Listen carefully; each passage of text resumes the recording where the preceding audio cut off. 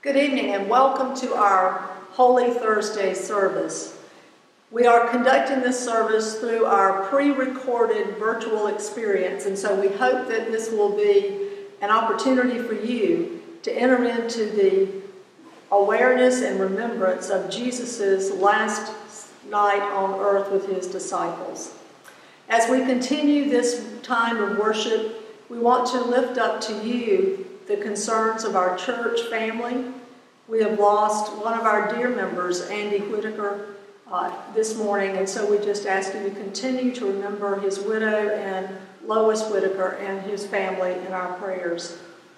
As we worship together, we want to remind you that we are doing our virtual devotions. Tomorrow on Good Friday, Reverend Austin Lippert will provide a devotion for you. And then Easter Sunday, we will have our beautiful celebration of Easter. As we are doing all services for the time being, it will be a virtual experience of Easter, and yet it will be Easter. And so we invite you to take this time to enter into these last days when we remember the passion of Jesus. Let us worship the Lord.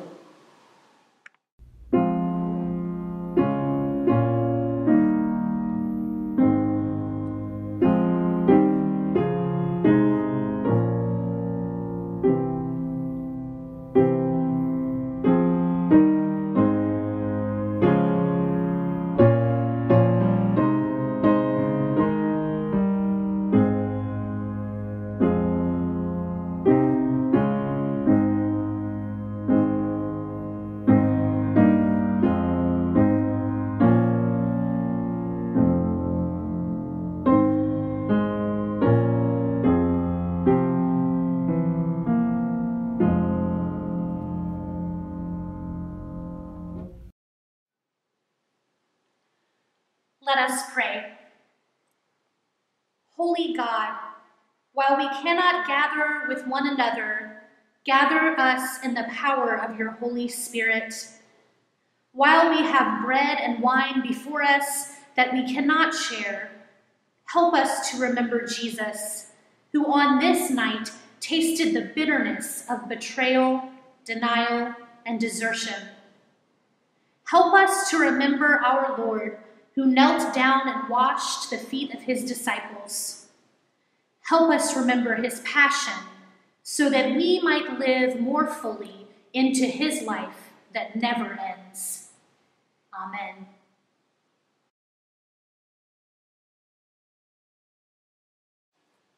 Who is this Jesus? We knew he was coming.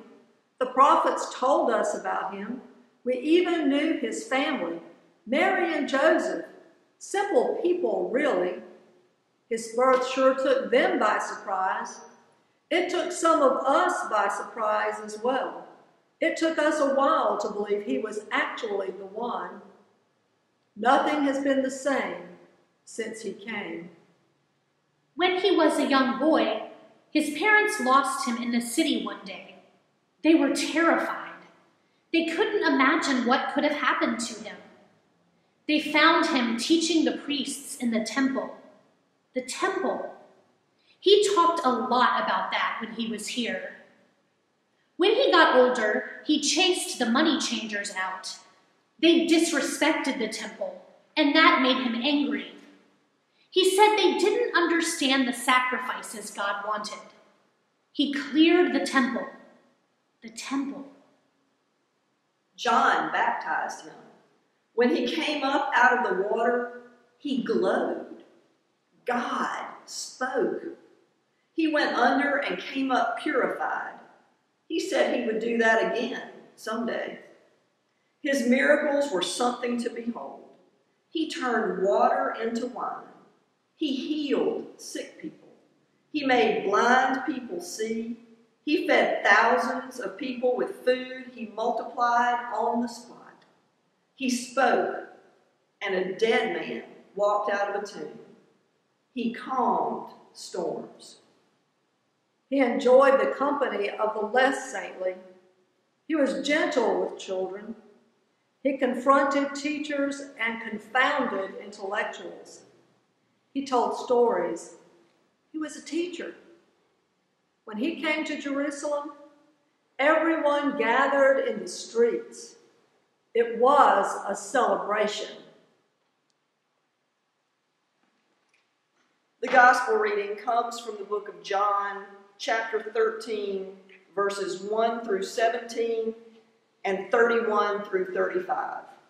Hear now the word of the Lord. Now before the festival of the Passover, Jesus knew that his hour had come to depart from this world and go to the Father. Having loved his own who were in the world, he loved them to the end. The devil had already put it into the heart of Judas, son of Simon Iscariot, to betray him. And during supper, Jesus, knowing that the Father had given all things into his hands, and that he had come from God and was going to God, got up from the table, took off his outer robe, and tied a towel around himself. Then he poured water into a basin and began to wash the disciples' feet and to wipe them with the towel that was tied around him. He came to Simon Peter, who said to him, "Lord, are you going to wash my feet?"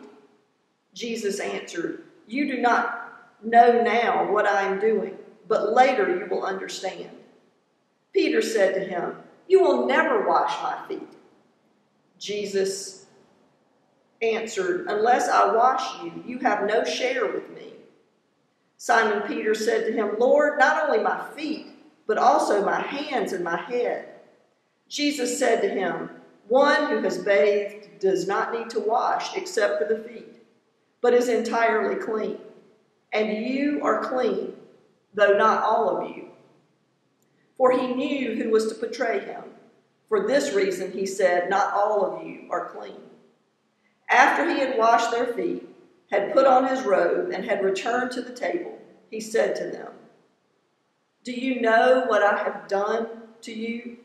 You call me teacher and Lord, and you are right, for that is what I am. So if I, your Lord and teacher, have washed your feet, you also ought to wash one another's feet. For I have set you as an example, that you also should do as I have done to you. Very truly, I tell you, servants are not greater than their master, nor are messengers greater than the one who sent them. If you know these things, you are blessed if you do them." When he had gone out, Jesus said, "Now the Son of Man has been glorified, and God has been glorified in him. If God has been glorified in him, God will also glorify him in himself, and will glorify him at once. Little children, I am with you only a little longer. You will look for me. And as I said to the Jews, so now I say to you, where I am going, you cannot come. I give you a new commandment, that you love one another, just as I have loved you. You also should love one another. By this, everyone will know that you are my disciples, if you have love for one another." The word of God for us, the people of God. Thanks be to God. This is a night I have consistently marked in ministry by gathering at the holy table. But tonight there's nothing familiar about this service. We cannot gather around a common altar and mark this holy night together as we watch the shadows fall. We cannot hear the familiar words of the communion liturgy and break the bread and share the cup together. However, in our lesson for tonight, we are not gathering around the Passover table where in the Synoptic Gospels of Matthew, Mark, and Luke, Jesus institutes what we name the Lord's Supper, the Eucharist, or Holy Communion. In John's Gospel, it's an ordinary table, a table just like the one where you just finished your last meal. In this Gospel, Jesus does not bless and break bread. His body is lifted up on the cross the very day that the Jewish families were offering their Passover lambs. for sacrifice. Even so, what happens at this table in the Gospel of John is significant. The Lord of the universe, the incarnate Son of God, kneels and washes the feet of his disciples. And then he asks them, "Do you know what I have done to you?" Hear the question again.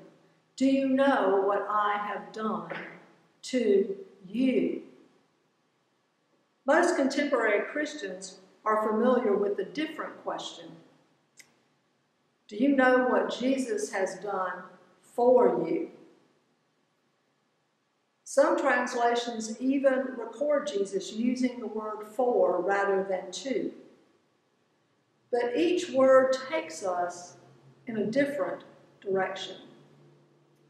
Where does your mind go when you hear the question, do you know what I have done for you? My mind immediately goes to the many ways we understand and make sense of who Jesus is and what he has done for us. I thought of affirmations of faith, and I thought of theories of atonement. I assumed that all of us began a long list of what we've been taught that Jesus has done for us. But tonight, let's grapple with the hard question that Jesus really asks his disciples and you and me. Do you know what I have done to you? Well, he was very clear in his later instructions. I have set you an example that you should also do as I have done to you. Set an example. I'm sure that while no one in their company enjoyed taking on the role of a servant and washing someone else's feet, they all knew the practice. It was custom. It was courtesy. It was expected that a host would welcome the guests by washing their feet, or more likely having a servant or a child wash their feet. But nothing as simple as continuing the custom in the Gospel of John. John almost always speaks of that which is tangible and visible to communicate the intangible and invisible truth of Jesus. Yes, Jesus washed their feet, but he had already bathed them in the grace, mercy, and love of God. That's why Peter was already clean and only needed to have his feet washed. Jesus had already bathed his followers. For the baptized Christian, that sign act said something in the moment about a ritual that may have occurred some time ago. A ritual where tangible, visible water signified the unseen outpouring grace of God. In those moments before he was handed over to death and to glory, Jesus washed their feet so that they would remember that he had bathed them in the grace, mercy, and love of God. All of them. That night, Jesus knelt down and washed the feet of Judas, knowing that he would betray him. He knelt down and washed the feet of Peter, knowing that Peter would deny him. He knelt down and washed the feet of each and every one of his disciples, knowing that all of them would desert him. All of them. Jesus knelt down and washed their feet. He exemplified the truth that Paul declared so boldly. Nothing can separate us from the love of God in Christ Jesus. Not denial, not desertion, not even betrayal. On a night when everything seemed so unfamiliar, so different. We look at a basin of water and we remember our baptism. Tangible water calls to mind the words of a familiar ritual, words about who Jesus is and how he has loved us. And we remember that Jesus has bathed us from head to toe in the expansive grace, love, and mercy of God. Jesus has done this to us. To us. But in the act of washing their feet, John points to yet another invisible act of God, that those who were with him may not yet fully have perceived. The text says that Jesus left his place at the table and he knelt before them. He came to each one of them with that basin and towel and knelt before them, one by one. It is suggested that this act of kneeling was a visible reminder that their teacher was the Word of God who emptied himself and became flesh and lived among us as a servant. As Paul expressed it in the Philippian hymn, taking the form of a slave, being born in human likeness, and being found in human form, he humbled himself and became obedient to the point of death, even death on a cross. On the night before he was handed over to death and glory, in this sign act of kneeling down, Jesus claimed his identity as the incarnate God. He had taught them, I am the light of the world. I am the bread of life. I am the resurrection and the life. I am the good shepherd. I am the gate. I am the way, the truth, and the light. I am the vine.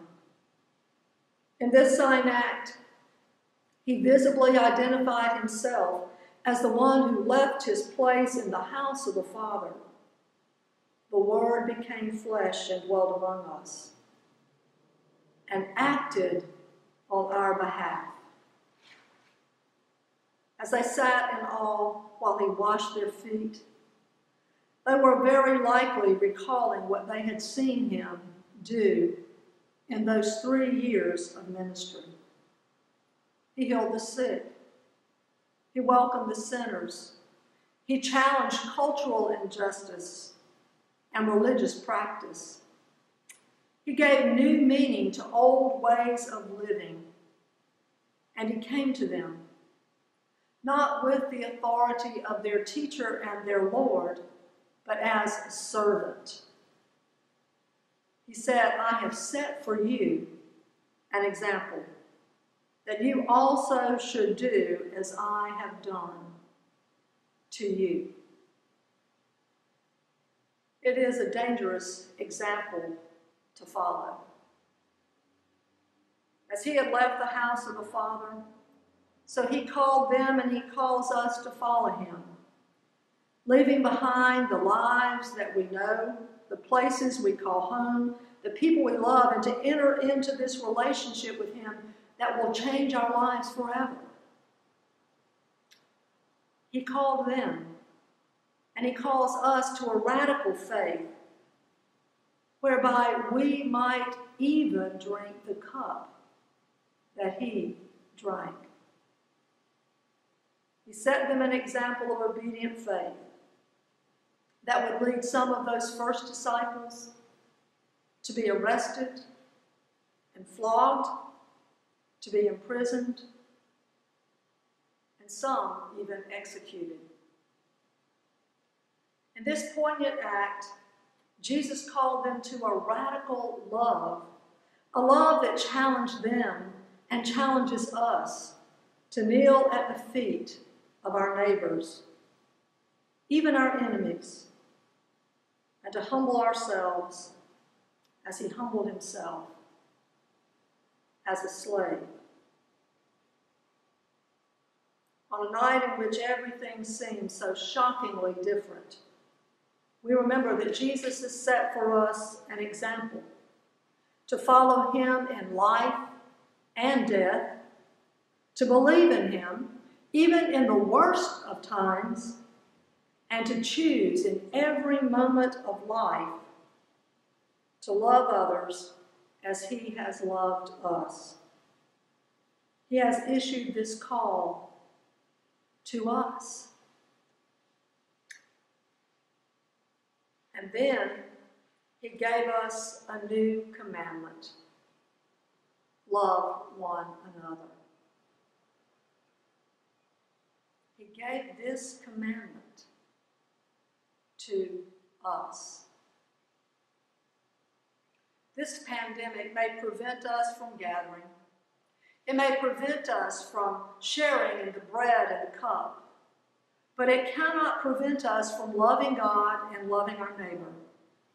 It can do many things to change our daily lives, but it cannot undo what Jesus has done to us. He hath bathed us in the grace, mercy, and love of God, and set for us an example of the life that is life.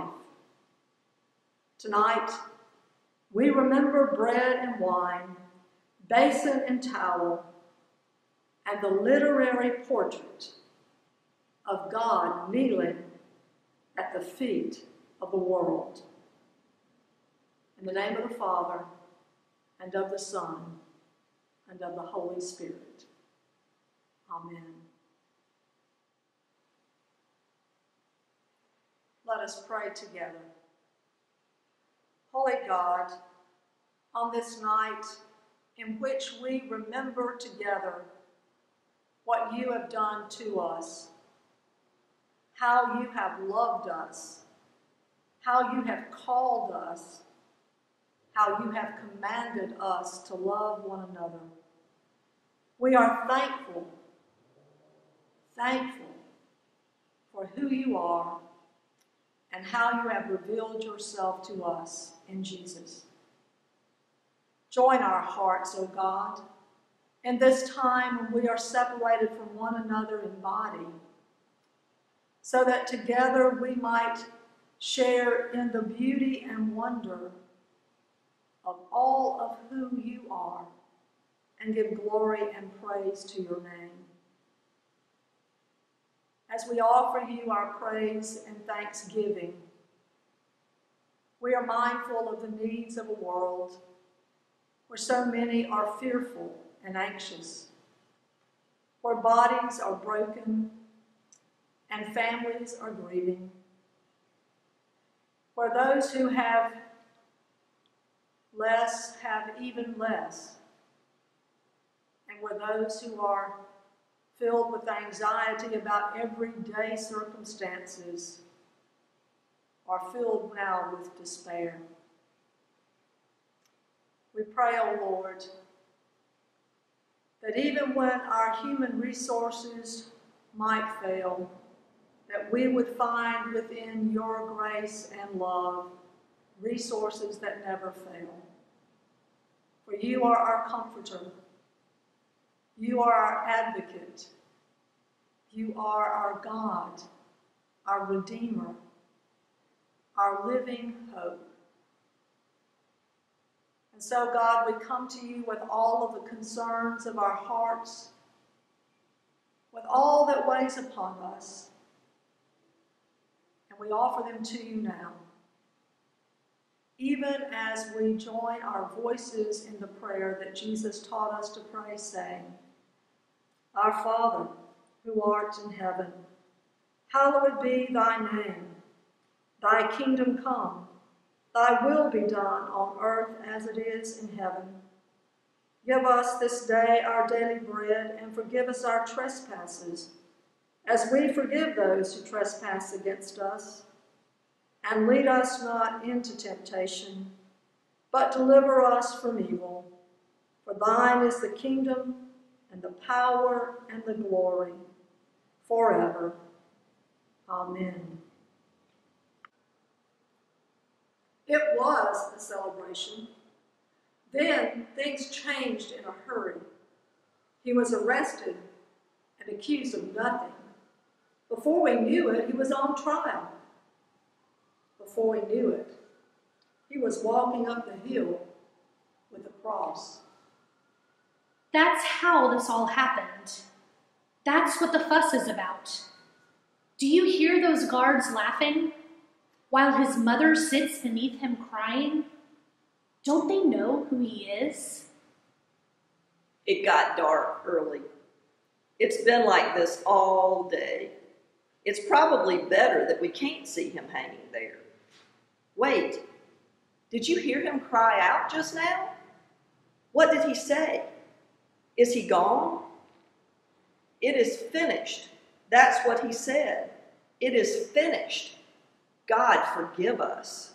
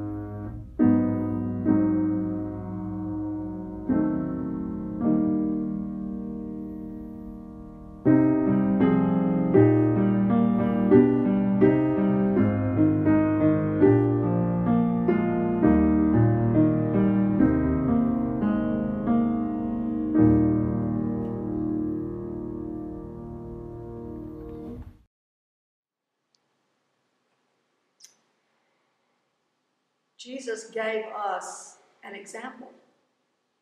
Jesus called us to follow him. Jesus gave us a new commandment. Rise up. Rise up, beloved, and go now to love God and your neighbor, to serve God and to serve your neighbor, knowing that you go with the blessing of the Almighty God, the Father, the Son, and the Holy Spirit. Amen.